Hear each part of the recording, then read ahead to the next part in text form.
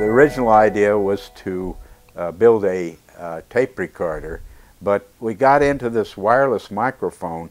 A professor from San Jose State brought his prototype around, and it wasn't very good, but it gave us the idea. And so I was assigned the microphone project. We were pretty discouraged for a long while. We just couldn't get the distance.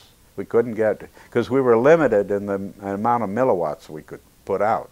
We couldn't even go 100 feet in the beginning. But finally we got a breakthrough. I think it was Walt was out in the strawberry patch with a microphone. I couldn't hear anything. And all of a sudden, boom boy, and it came in like a ton of bricks. And he had somehow dropped the microphone. And it had one hand on the antenna, and the microphone was on the ground. We finally traced down what we had to do to increase the signal strength. Had all to do with the antennas.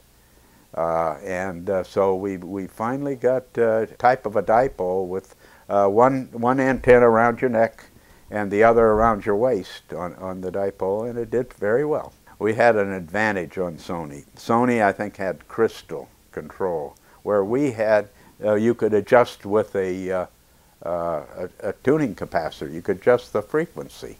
And so if you had interference, the customer could just tweak the frequency a little bit and get rid of the interference. So we outperformed the Sony by far.